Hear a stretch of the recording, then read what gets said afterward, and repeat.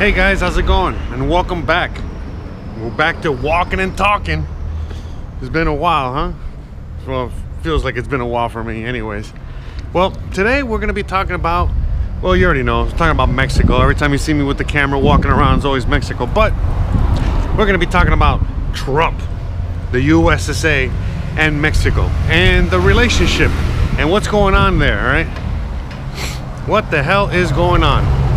Well, I don't know if you guys have been living under a rock or not, but last week, Mr. Trump came out and said that he's gonna start tariffing Mexico and, you know, going after Mexico and all that shit that, you know, we know he's famous for. And I actually made a video about it. I actually made a video talking about all that stuff, and it was pretty popular. You guys were, you know, enjoying it and all that shit.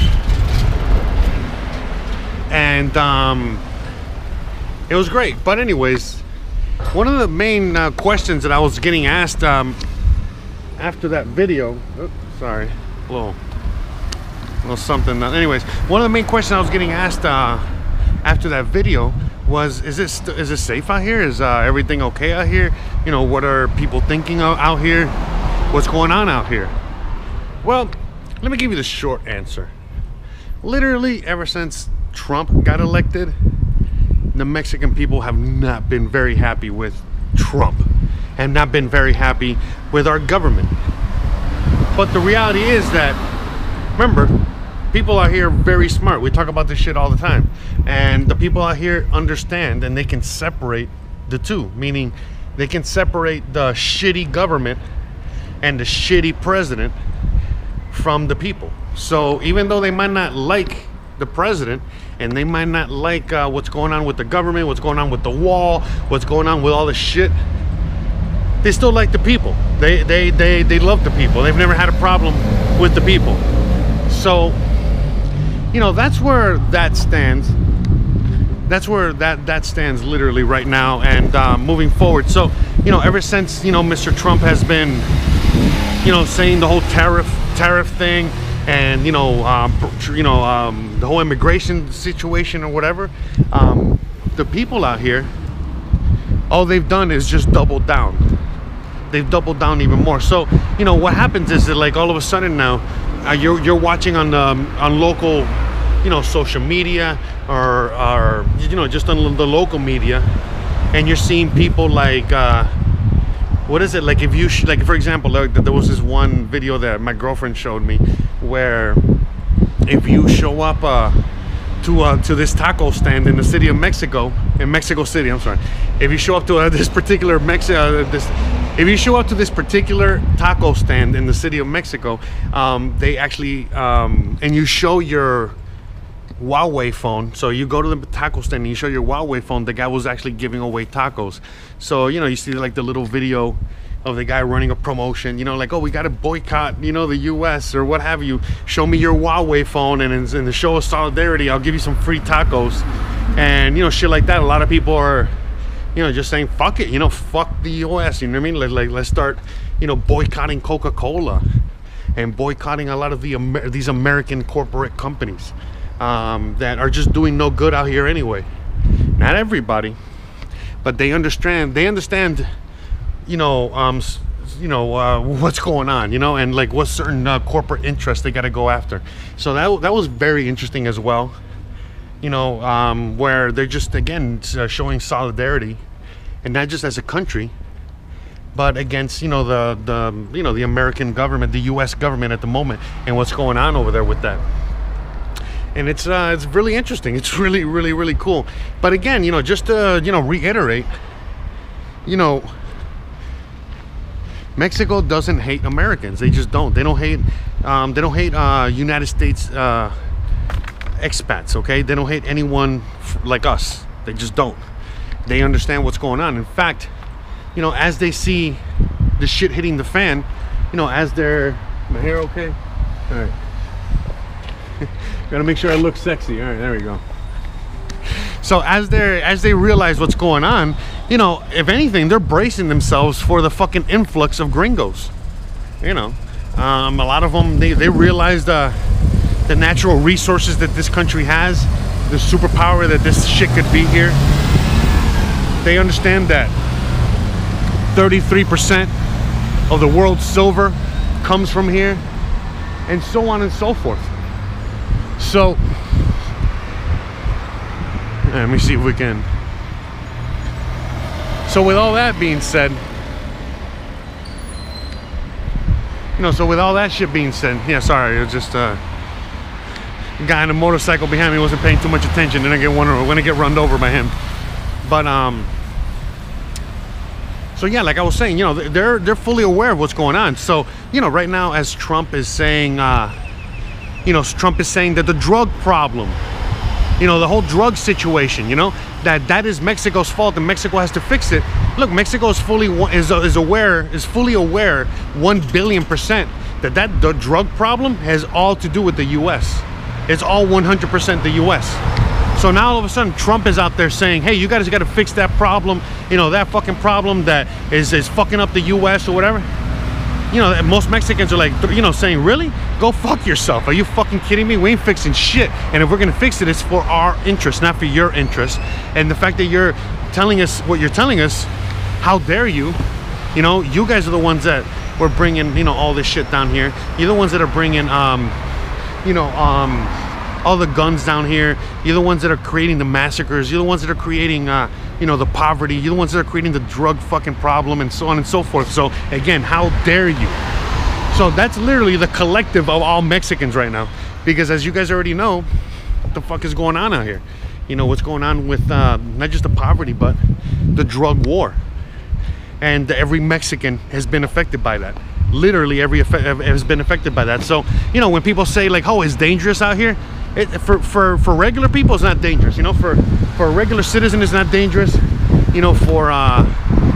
For tourists ain't dangerous. For the majority of people it's not dangerous. But if you're involved in any kind of shady anything, it's extremely dangerous. And just this year alone, like homicides have gone up by like 45% in just like the first few months of the year. So it's only getting worse. But it's the United States of America that is making it fucking worse. And that's the fact. I mean, everyone fucking knows this already. Maybe the typical American might not know that shit, but that's the fucking facts. And that's literally what's going on right now with that. So they're all really insulted.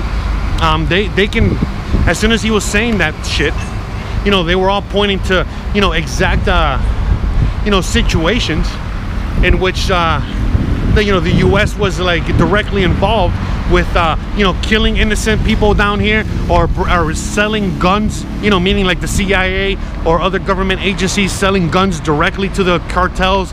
HSBC, the banking cartel, which launders the money for all the cartels down here, and so on and so forth. They all know what the fuck is going on. So of course they're beyond insulted, but they know that it's not the United States of America people. They know it's not you guys. It's just the fucking government and the corruption that goes with it. Because again, they don't trust their own government out here, and how the fuck are they going to trust the government of the fucking evil empire? So, but they realize that it's not the people's fault. It's not necessarily the individual population's fault. So right now, most Mexicans are extremely insulted, but they're not really worried. Most of them understand that right now, what's happening is temporary. Meaning that, right now, like the peso is losing value. The economy might be fucking hit pretty hard in Mexico for like the next few months. But at the end of the day, they're gonna come out winning, because they got China as a fucking trade partner. They got the rest of the world as a trade partner, and the rest of the world is also losing America as a trade partner. So Mexico's not really worried. They're really not. If you ask, like, let's say like a housekeeper, a taxi driver, whatever, they're probably a little worried because they don't understand the complexities of things. But when I talk to other people out here that have actual businesses and they actually sell abroad, they're like, man, we don't give a fuck. It's actually going to be easier to have China as a business partner, to sell my whatever the fuck it is they sell out here or create out here, than it is the United States with all their stupid rules and regulations and taxes and fucking bullshit. So again, the typical Mexican is not really giving a fuck. If anything, remember, we've already talked about this. Most of them realize that that the end of the dollar is right around the corner, and you know, they can't fucking wait so that their peso or their local currency, whatever country they're in, you know, starts increasing in value. So, and become sovereign. And, you know, again, like if all of a sudden all currencies around the world start getting reevaluated, you know, whether it's gold or silver, you know, a country like Mexico is sitting fucking pretty as hell. Because again, if they mine, or they have 33% of the world's silver within Mexico, that makes them pretty fucking rich, right?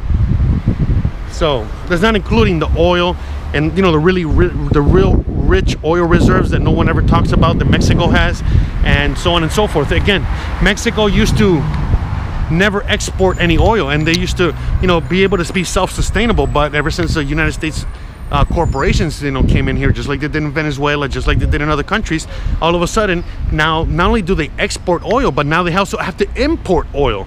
And that's why all the oil and things like electricity are expensive as fuck out here, when they shouldn't be at all. So if the US wants to leave Mexico, listen, no one out here is going to be complaining, all right?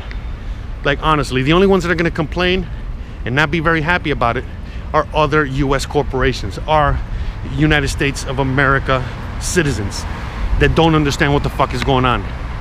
Everyone out there that eats avocado toast, oh, you guys are the only ones that are going to be pissed off, you know? And again, you know, when I was reading a lot of these comments in the video of that I did the other, you know, last week, talking about this shit, and a lot of people were like, oh, this immigration problem needs to be fixed, oh, we need the wall to be fixed, and blah blah blah. And it's like, bro, are you and by the way, Republicans and Democrats and everyone in between, you know, saying that thing, it's like, you guys have no idea what the fuck is going on with immigration at all. You know, you guys actually think that, you know, these migrant caravans or some shit like that are you know, are coming because things are so fucking horrible and so bad, and it's only gonna get worse and shit like that. But man, look, man, the whole thing behind those migrant caravans, again, you know, you can just do a little research out there. But you know, my parents are migrants, okay? Most Hispanics in the United States my age or a little younger, you know, our parents came from whatever country. And there was never no such thing as a fucking caravan or any of this shit, okay? This is something brand fucking new. And, you know, it's been happening in the last several years. Now you got to ask yourself, well, how did these things come about? Where did they come about from? How, you know, why all of a sudden we have these caravans and shit? Well, again, to give you a long story long, literally what happened was that, you know, the United States of America went to countries like Guatemala, Salvador, El Salvador, Honduras, you name it, and they started recruiting people to come to the US. So they went to all these rural places that barely have fucking TV and or any kind of signal, and they start telling all these people, hey, come to the US. If you can make it all the way to the US, we will grant you asylum. So a lot of people started doing that. And then when they started getting over to the border, well, what happens when they get to the border? They tell them, hey, you can't be here, you can't, you know, you shouldn't be here, and so on and so forth. And so they get these mixed signals. Also, if you know what's going on in these individual countries as well, you realize that it's the United States of America, you know, creating these cells of you know, sorry, gracias. It's like walking and talking at the same time. But anyways, you know, the United States is creating these, you know, these terrorist cells, you know, whether it's fucking MI13 or, you know, the drug cartels or whatever the fuck it is. You know, this is all a creation of the United States of America. So a lot of these individuals that never wanted to leave their countries had to leave all of a sudden, kind of like overnight. Because, you know, as each day went on, their own home just became more violent, more oppressive, more horrible, and it's all because the United States of America literally deporting the worst of the worst fucking people back to these countries. But the reality is like what would happen before was that, you know, a lot of times when there's these you know, when there's these okay, a lot of times when the US goes to these countries to tell people, hey, come to the United States for asylum. All right, hold on.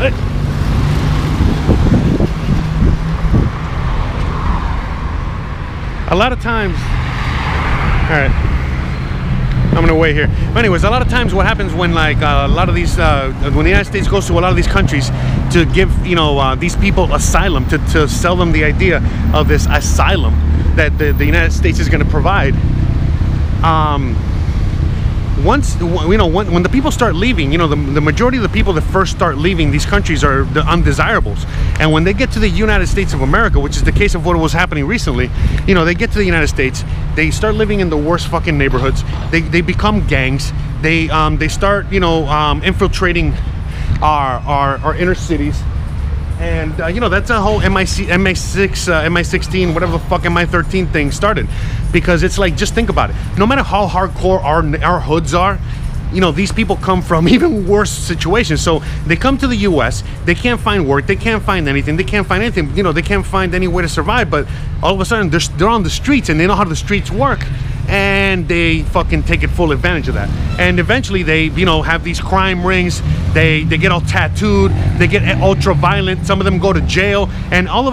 Yeah, hey guys, sorry about that. I had to go in the store and cool the camera down for a second in the AC. Let me see if I can finish this. But like I was saying, at the end of the day, all these individuals are going to the US and getting hardcore training. Literally getting super hardcore training so that they can be the most hardcore fucking gangsters in the world. And then they get sent back to their own countries, and then the havoc that they create down there is insane, because, you know, now all of a sudden they have all this criminal knowledge on how to do the whole, you know what I mean, like a mafia style running of a city, of a town. And, you know, next thing you know, these people can't live in Guatemala anymore, or Honduras, or El Salvador. So when the next time that the US envoy comes in and says, hey, you know, you guys want to come to the US, all you gotta do is just get on this caravan and get over there, and everything's gonna be all right. Then what do people do? They literally do that, because overnight their fucking home has become fucking pure hell. And then they just go on this little trek, and then once they get to the fucking border, you know, they're you know, in for a rude awakening, in which they're not allowed to go into the US, and you know, allowed to go into the US. So yeah, you know, that's literally it right there. Yeah, sorry about that. Distractions. I understand why some of you guys out there don't like this camera view angle, but you know, to me, I like it because it keeps me on my toes, and it's like, you guys can see I don't really edit. I'm just like talking and walking, and whatever comes to my mind is what I say. Is a 100% unfiltered truth. With that being said, guys, I really hope that today's episode was a little enlightening and was able to shed some more light into the situation on here, and also, you know, just to make sure that you guys aren't scared or afraid of coming out here or being out here. That, you know, most people, especially in the area that I live, you know, they're very sympathetic to the idea, to the knowledge of, you know, our country falling apart. That, you know, it's, you know, they understand that, you know, shit's going down, and that it's not the people's fault, and there's going to be a lot of people that are going to be suffering due to this. But at the end of the day, you know, they're all very sympathetic, and they're on our side. You know, we're all in this together. They understand, and they're not, it's not, Mexicans are not United States citizens. You get what I'm saying? They're not going to think like United States people do. So just get that through your mind, all right? They're actually nice and hospitable, and it's just very different, man. So with that being said, thank you so much for watching. Thank you for being here. Thanks to all my patrons. Thank you to everyone out there that, you know, is continuously, you know, sending little donations here and there. Lambo is very happy. You know, he gets to eat on a regular basis now, and he's not afraid of being eaten. He's not afraid of being eaten by me anymore, and all that good stuff. But anyways, I digress. Thank you so much. Don't forget to please like, please subscribe, please share, please hit that bell icon, please follow us on Discord, please check us out on Twitch and Bit.tube and DLive, and on Twitter, on Instagram, all over the place, all right? Don't forget to stay awesome, and I'll see you guys on the intranets. Have a good day, or rest of your day, or afternoon, or good morning, or whenever the hell you're watching this. Anyways, bye. Don't be rude. You're attacking us. Can you give us a question? Don't be rude. Can you give us a question? I'm not going to give you a question. Can you state categorically? You are fake news.